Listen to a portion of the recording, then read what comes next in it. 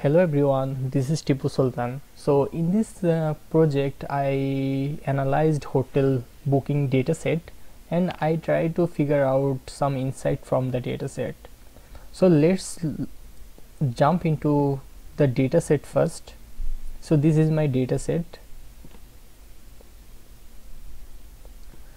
and according to this dataset I try to answer some questions like booking and cancellation the hotel gets in a monthly basis, repeated guest statistic, and also the food options guest generally chooses, and also do they get singular travelers or family booking on average.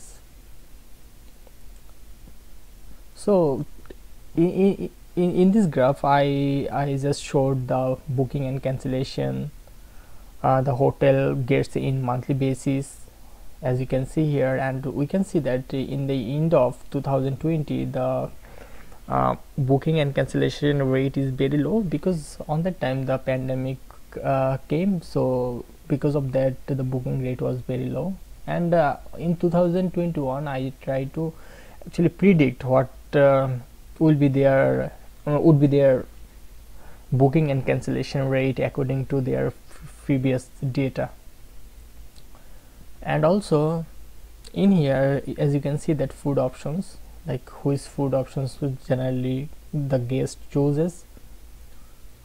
And also in this figure I try to show the booking cancellation over the year, and in this graph actually I try to show the total percentage of the booking, how many of them are single and how many of them are family.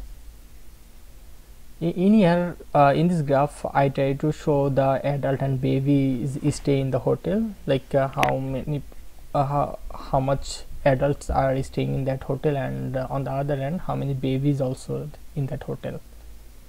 And in this graph I try to just represent the repeated guest in statistics, because among total guests in that hotel, how many guests actually again book that hotel. So it's the percentage is very low, is 3.19%. so this is all about my Tableau project. Thank you so much for watching.